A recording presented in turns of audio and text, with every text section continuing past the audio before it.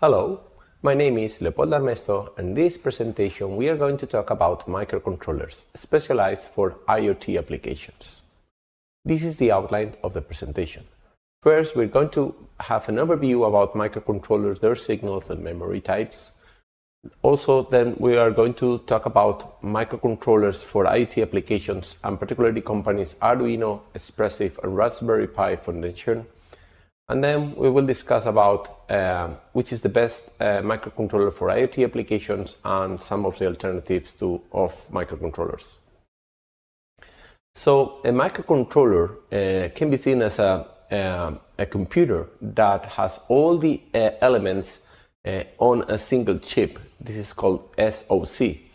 And in particular has many elements around what is the microcontroller unit, the MCU, such as the program memory, the data memory, general purpose input and output pins, which are called GPIO, and bus peripherals, also timers and interrupts, analog digital converters, and one specific signal, which is the clock, which is the MCU it's running. So microcontrollers can be used in order to control signals. That can be digital or analog signals. A digital signal is a signal that varies between two possible states, a high state or a low state. That means logic 1 or a logic 0. And usually this is related with a specific 5-volt voltage or 3.3 voltage, depending on the microcontroller voltage. And then we have, in particular, a digital input. It's a signal that it's controlled by an external device. So the microcontroller basically monitors the state of the signal, so we read it as a high or a low. While a digital output, in this case, is the microcontroller the one that sets the value of the signal. And also an analog input is a special kind of input that varies, the values vary within the full set of ranges or voltages between 0 or 5 volts, let's say. And there's a converter, it is called ADC, that converts this analog signal into a decimal number, so we can use it internally on the microcontroller. And the value depends on the resolution of the converter. Also, a very classic and important type of signal is the PWM. It's a pulse modulated width signal, in which we have some kind of periodic signal that the on time and the off time, or high or low times, can vary, and they are variable. They can be seen as analog outputs, so it's like the microcontroller is generating some kind of analog output, particularly for when we try to control actuators such as motors or LEDs. They are relatively slower than the periodic, the frequency of the signal, and they can be seen as analog outputs. Also, another important type of signal in microcontrollers are interrupts. They are used to interrupt the program flow. That means the point where the program is executing several instructions can be interrupted in order to execute, let's say, a higher priority task. This can be seen as external interrupts, so there's a device that generates some kind of interrupt to communicate or indicate to the microcontroller that has to attend a specific signal, like could be, for instance, an encoder signal that varies its states from low to high or whatever. And also even internal signals of the microcontroller, like a timer, to execute a task periodically. Also, microcontrollers are able to handle bus signals. They're used to transmit data between the microcontroller and another external device, but with a protocol. Classically, we can find the UART. It's a serial communication using two lines between two devices. They use the RX and TX, so the reception, transmission, and the transmission lines. Also, the I2C bus, which is a serial communication using also two lines. Classically, they are known as SDA and SCL. And they use a master and slave architecture. So that means that there's one device which is the master of the communication, and other devices that are the slaves that they do not control, particularly the clock signal. And also there's a SPI communication, in which we have a full duplex communication. In this case, we use 4 lines. One of them is the clock, and two more are the MOSI and MISO signals, which are for the master output, slave input, or the other way around. So it's master input, slave output. So they are input and output signals, and also another additional signal to control the state of the device, the ESP device. So microcontrollers include memory, of course, and this memory can be divided into program memory and data memory. So the program memory is where we store our code, our program, and it's non-volatile. That means that whenever we turn off the computer or the microcontroller, in this case, the data is persistent on that memory. And it's large in terms of size compared to data memory because it's much cheaper. While data memory, we also can, let's say, differentiate between 2 types of memories. Classically, RAM memory, which is a volatile memory, so that means that it's deleted on every startup of the microcontroller, while we have some kind of ROM memory or EEPROM memory, which is where we can store long-term variables, and it's also small because it's very expensive. Then we are going to talk about specialized kind of microcontrollers that can be used for IoT applications.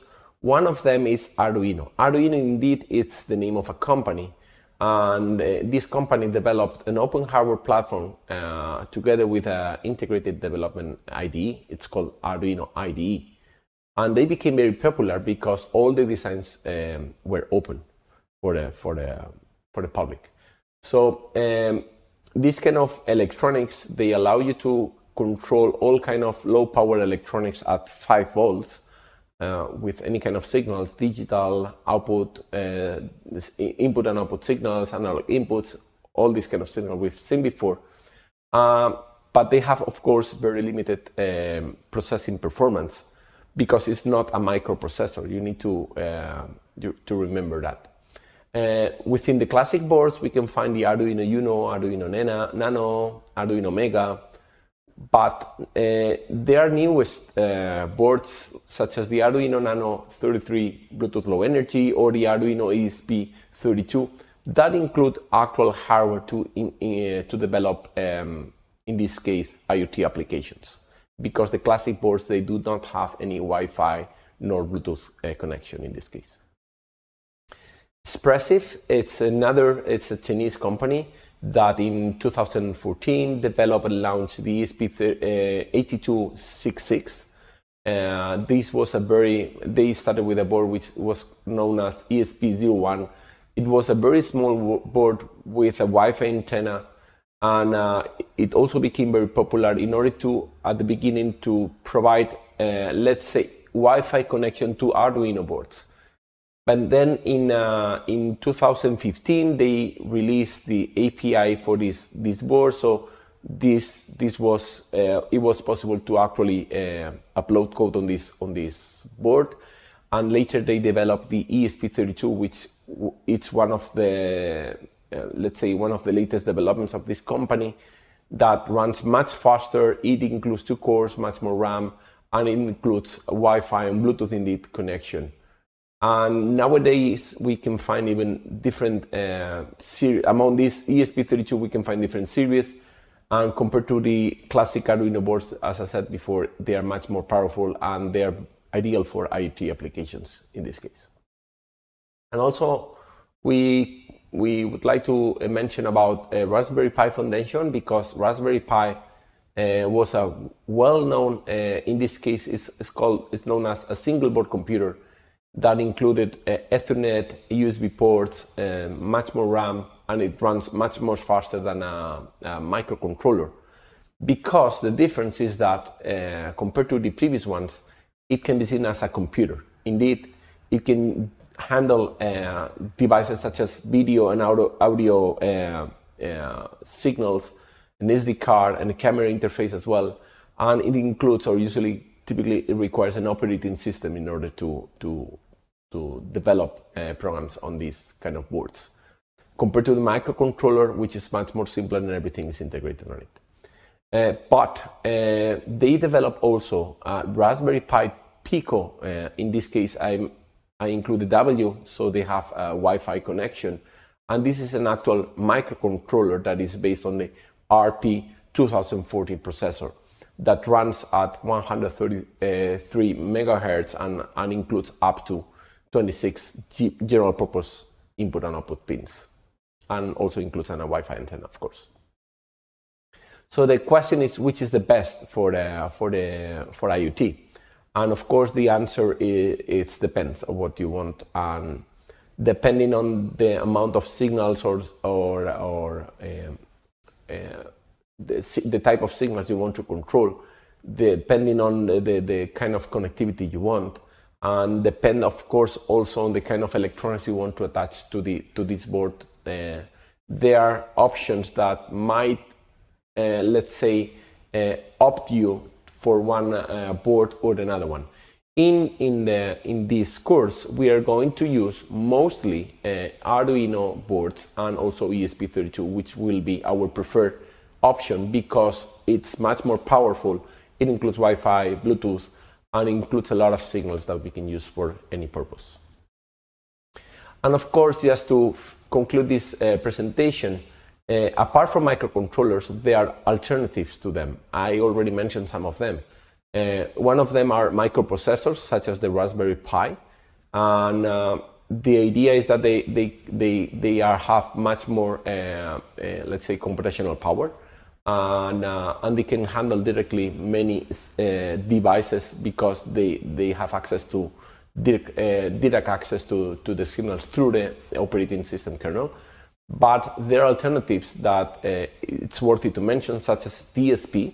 It's like a microcontroller, but it's specialized for processing signals, like implementing filters at a very fast processing. And also FPGAs, which are very, very fast because it's like, let's say, coding a specific circuit on a hardware. And it's flexible because it can be reconfigured for many purposes. But of course, that takes a lot of, the learning curve is much more difficult in general compared to the microcontroller. Well, in this presentation, I've been talking about microcontrollers specialized for IoT. Thank you very much.